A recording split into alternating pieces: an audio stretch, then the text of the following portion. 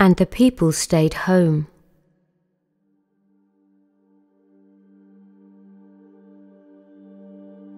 And read books,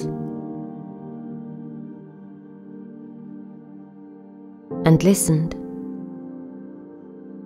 and rested, and exercised,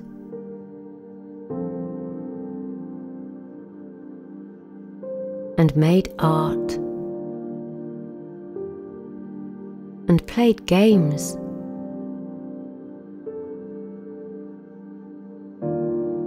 and learned new ways of being.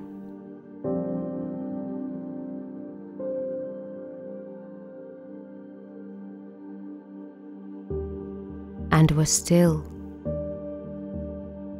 and listened more deeply. Some meditated, some prayed, some danced, some met their shadows, and the people began to think differently, and the people healed. And, in the absence of people living in ignorant, dangerous, mindless, and heartless ways, the earth began to heal.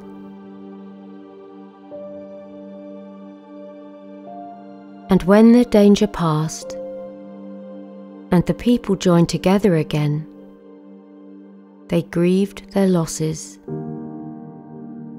and made new choices and dreamed new images and created new ways to live and heal the earth fully, as they had been healed.